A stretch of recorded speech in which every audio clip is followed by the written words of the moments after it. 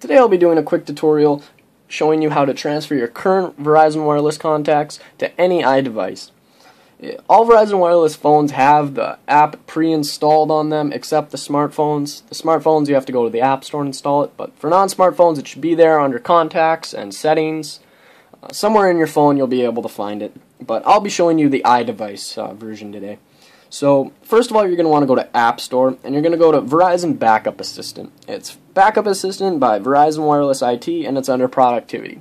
After downloading and installing it to your iDevice, you're going to want to select Open. Open. The previous steps before this are just prompting you to enter your current phone number, and it's going to shoot you a text with the code, and you're going to enter the code. If you do not have texting, it's going to send you a call, I believe, and the call is just going to read the number to you, and you write it down with pencil and paper or pen. And once you get the code, you're just going to want to enter it in there. So I'm going to enter my code real quick.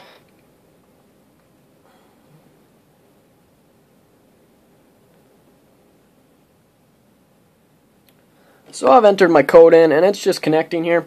Since I've previously uploaded my contacts, it's already on there, but it's sending here.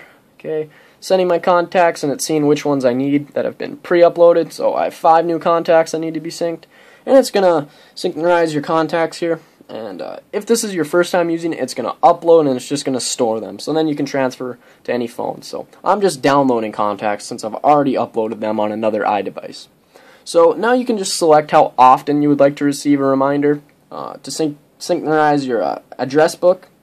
And I'm just going to do once a month. That seems fine. So and then I'm going to go to Next, and it says, congratulations, total of 281 contacts have been transferred. So now you're complete and you have your contacts transferred or uploaded. And then on your secondary device, you're just going to complete the same steps or whatever. Any device works for it, really, any Verizon phone, and once you're done, you have synchronized your contacts to any iDevice you have. So, thanks for watching, guys, and don't forget to subscribe.